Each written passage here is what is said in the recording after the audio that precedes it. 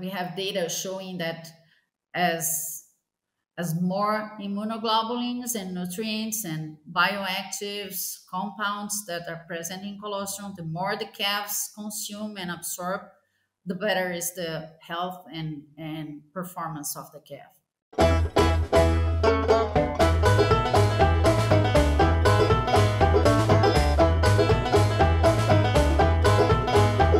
Hello, I'm Bill Weiss, host of the Dairy Nutrition Blackbelt Podcast.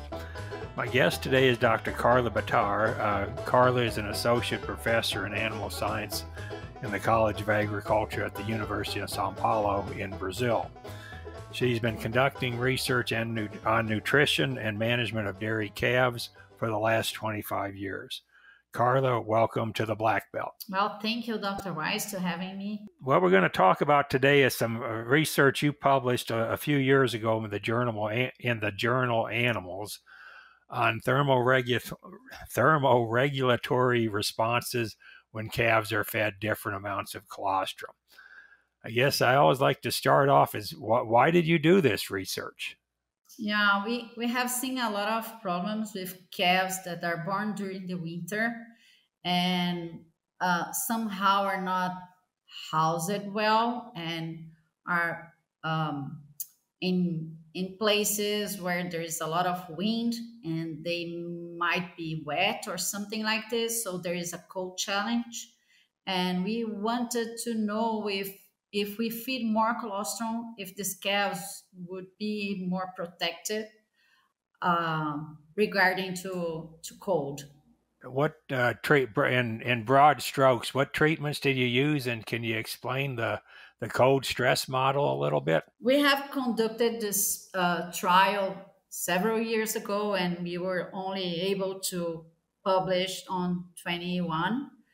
But back then, we were thinking about feeding more colostrum and maybe doing 2 feedings, and that's what is the more actual recommendation today. So we fed 10%.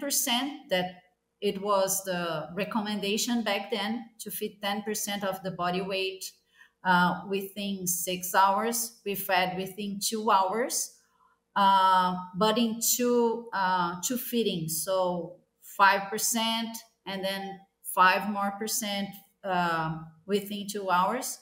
And the other treatment, 15% and 20%. So the actual recommendation is 15%, being 10% within 2 hours and 5% 6 hours later. So back then we were already trying to increase absorption of IgG, but also looking at absorption of nutrients. And mainly in this case, we were looking at energy for the calf to control core temperature. So what we have done, we fed these calves with this different amount of colostrum. And then when they accomplish 24 hours of age, we put them in a walk-in cooler set to 10 degrees Celsius. And we have done a lot of evaluations such as heart rate, respiratory rate, shivering score, and we took some blood samples to understand all the changes in the metabolic profile of the calves. Okay, if you took a lot of measurements, let's kind of start with production. What did you find, growth rates and so on?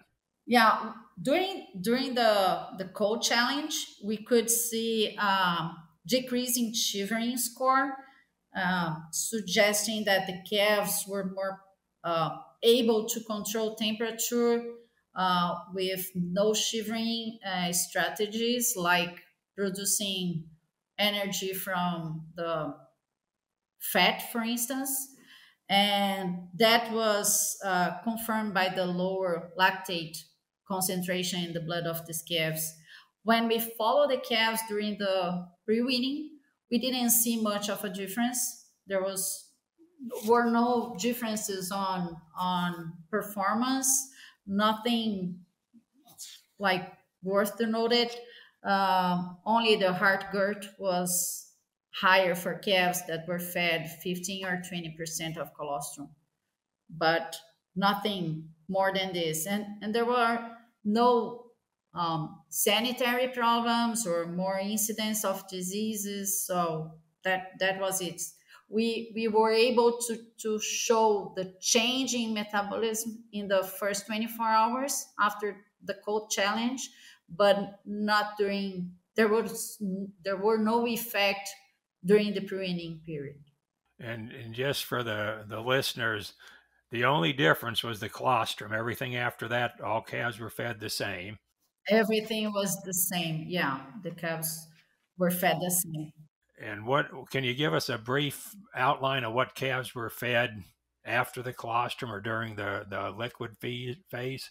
They were fed a colostrum replacer, 6 liters a day. That is the most common feeding plan in Brazil.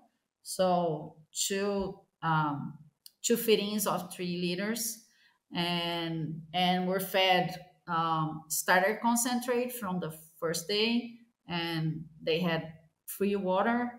So that was it. For this trial, we didn't look at feeding forage, just concentrate. You also took some immune measurements. What did you see on those?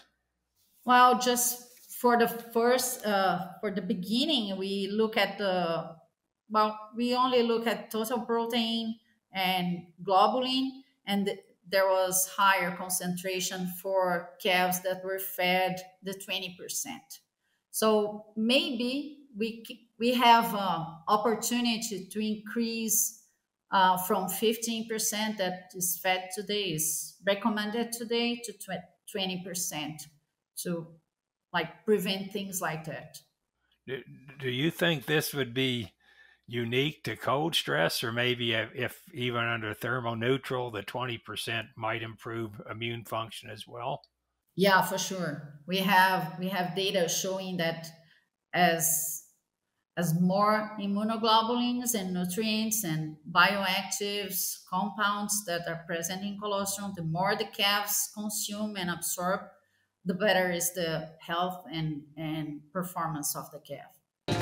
It doesn't have to be this hard to keep cows pregnant. At Virtus Nutrition, we understand the negative impact that lost pregnancies have on a dairy's economics. Every failed pregnancy means more money spent on expensive semen, additional replacements to raise, and fewer valuable beef calves to sell. Feed what embryos need.